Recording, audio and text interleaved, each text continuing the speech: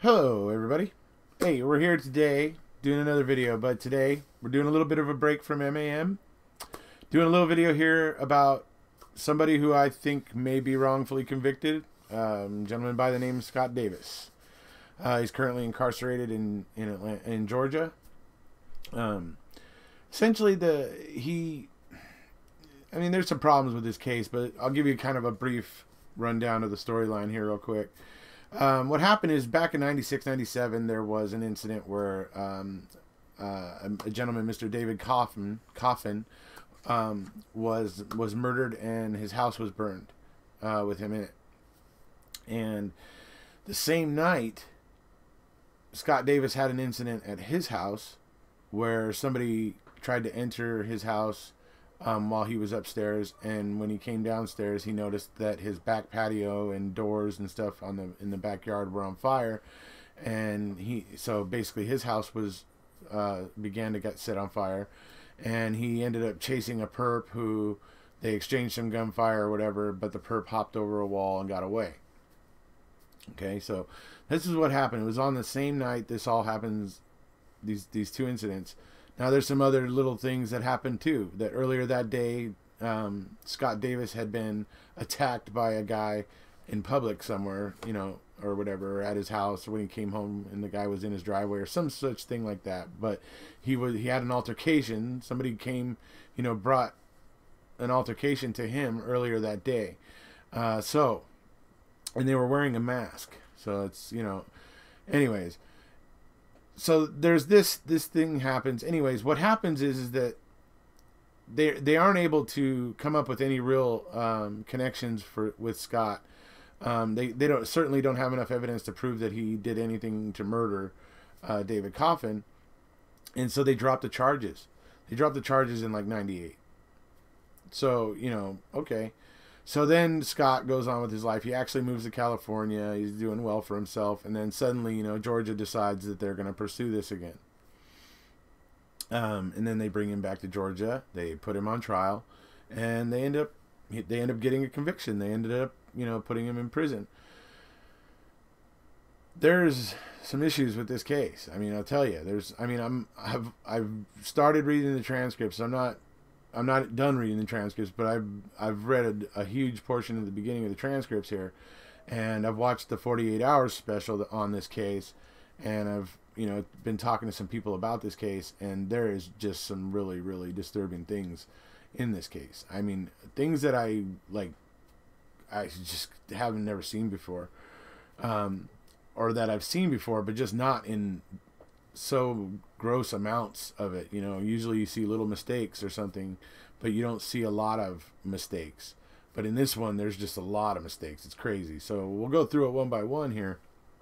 But we'll start out with the fact that the huge chunk of basically the first 100 pages almost are the direct examination and cross-examination and redirects and recrosses and everything of the co-lead detective in this case.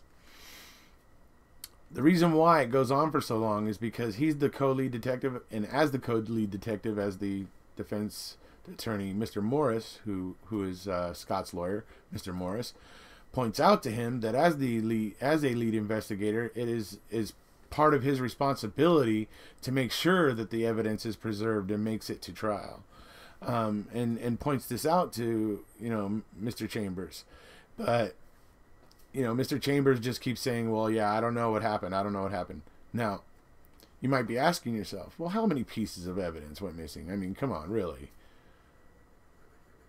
72. Yeah, I know. 72 pieces of evidence went missing, right? Okay. I realize it's 10 years, but you know what? If you came to prosecute this case 10 years later and you went looking for all the evidence and found out that 72 pieces of it were gone, maybe you should have rethought what you were doing there. Really, completely unfair. Because you guys tested it all back in like whatever 98 and whatever, when this was all going down. You guys sent it all off to the crime lab and got results and whatever, and we'll get into some of those results here in this video. But then you go ahead and lose all that stuff so that when you come back 10 years later to try him for this, his lawyers have no chance to test that stuff and verify or dispute or anything. So talk about dirty pool. I mean, dirty pool. Just unfair completely. So we're going to move into the fact that right here we'll move into the fact that Chambers, he's asking Mr. Morris is cross-examining Mr. Chambers, and he's asking him about some prints and some lifts and some pieces of evidence that it shows that he turned him into the Georgia crime lab, and then Mr. Morris is asking him what happened to these pieces of evidence, and I think you'll find Mr. Morris's answers wholly unsatisfying, as I did. Rick Chambers. Okay. Do you see the state stamp about 3/4 down, 00902, about 2 inches from the bottom right-hand corner? Yes. We are on the same page? Right. This appears to be a receipt of evidence turned into the Georgia Crime Lab by Detective Rick Chambers. Right. The date is 12/13/96. Right. The first item is tape lifts from the driver's floor. Right. Where are those tape lifts, sir? I would think that they are with the Georgia State Crime Lab. Have you made any efforts to find them? No, sir. We have asked for all evidence in this case, and that has not been turned over. Do you have any explanation for that? I have no idea where it's at. No, sir. The second item is a tape lift of hair. Do you know where that is? No, sir.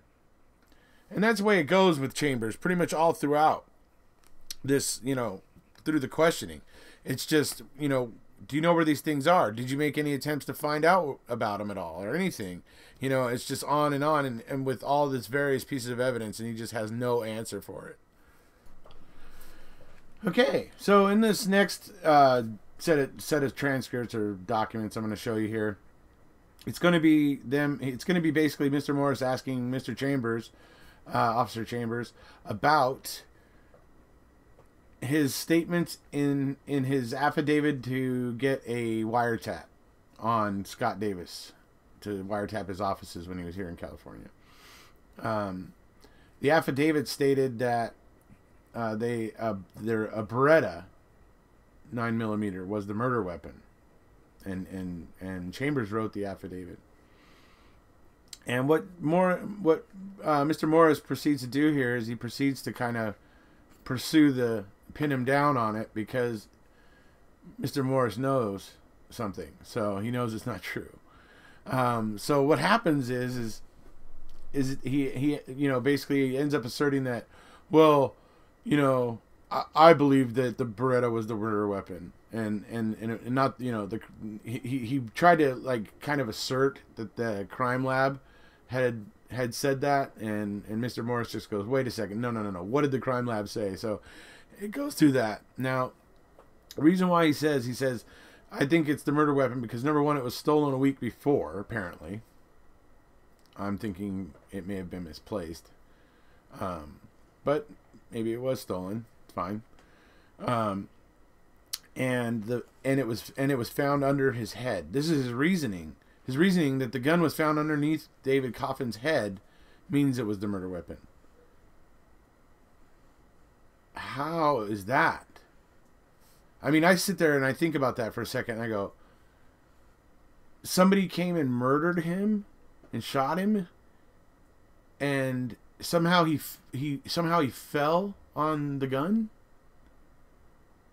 How did that happen? I mean, that sequence of events is interesting, to say the least. I mean, I don't understand how that happened. You know how that most likely happens? That type of thing happens? Suicide, I would think. Because you would have the gun right next to you, and therefore it could fall on it. Not even saying that it's highly possible then, but just the fact that the gun is under his head makes me suspicious, and here it is convincing Officer Chambers that it's murder, and it actually just gives me more reason for doubt.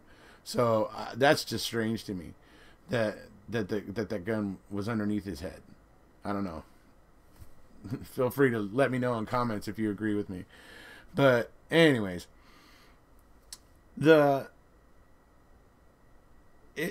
almost makes more sense to me that this was the, whether or not, I'm not saying he committed suicide. He could have been fighting with somebody. He could have been fighting for his life. He could have found his Beretta that he thought was stolen, but maybe it just got misplaced, and he had found it, and and maybe he was using it for protection that night.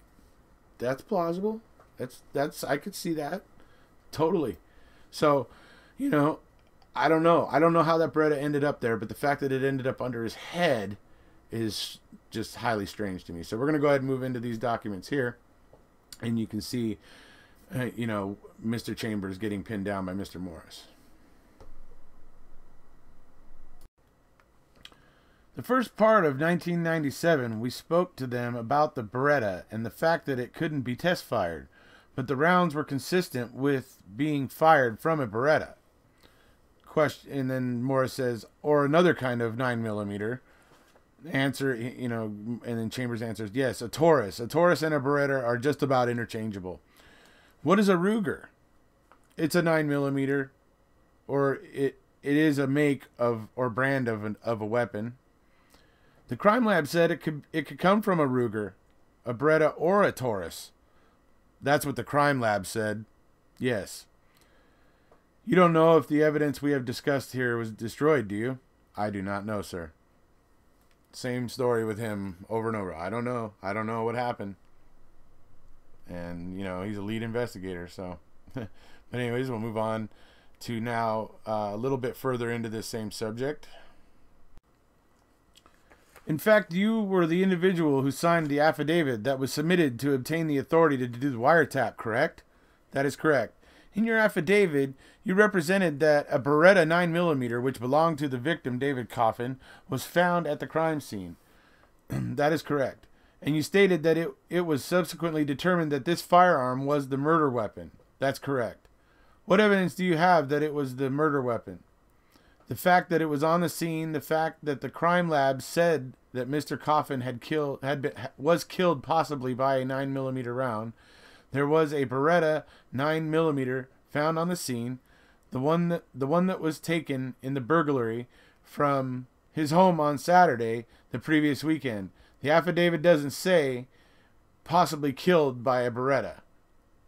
If you take the evidence and the weapon was found where Mr. Coffin's head was, Mr. Coffin dying from a gunshot wound to the head, the crime lab saying that the bullet could have come from a Beretta 9mm, they didn't say that it was.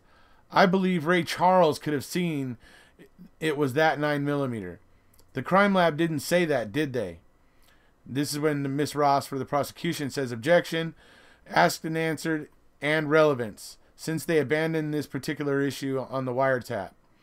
Mr. Morris, it goes to credibility. Court, proceed. Objection overruled.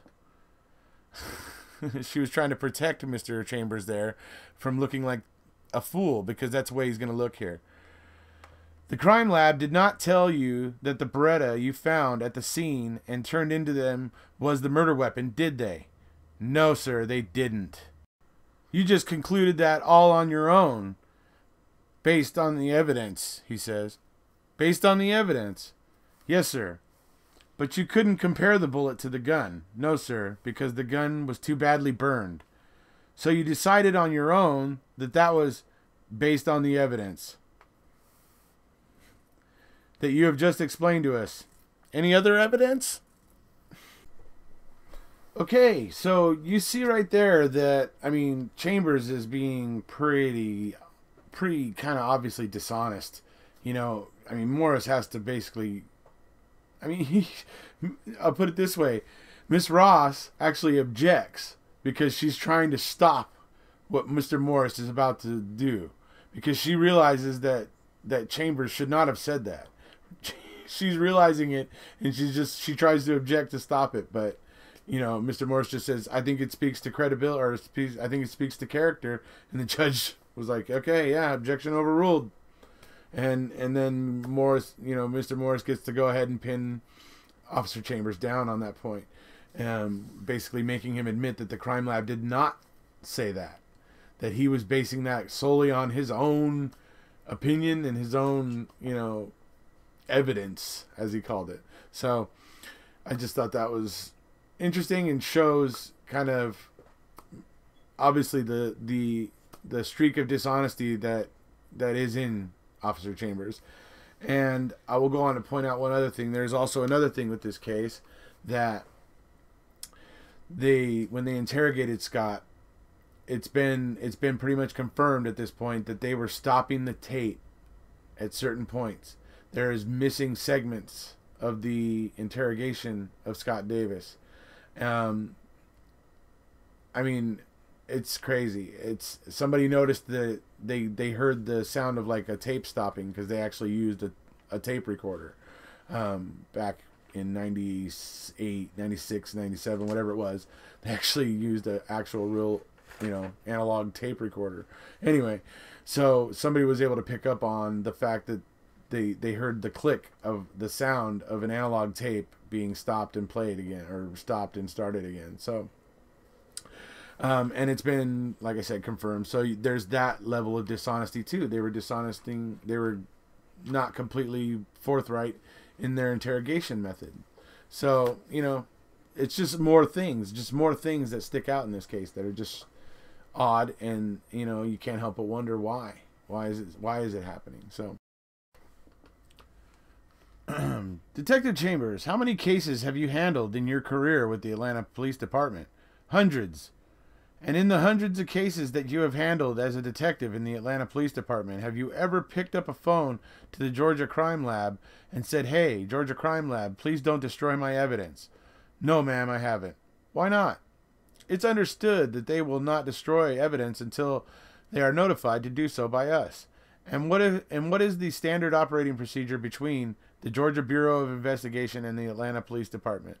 Once the Georgia Bureau of Investigation has completed their testing of your evidence, that it is to be sent back to the Atlanta Police Department property section to be preserved as evidence. So here's my issue. Hundreds of cases, Detective Chambers? Really? And you've never had to do this before, you say, right? Well, then that would suggest that this has never happened to you before. Which would suggest that this is not a common thing that happens. So how did it happen that 72 pieces of evidence went missing? That's my question to you, Detective Chambers. Okay, so now we're going to move into where they talk about some DNA swabs and some other evidence here. And we're going to find out that the DNA swabs were tested. And we're going to find out what the results are.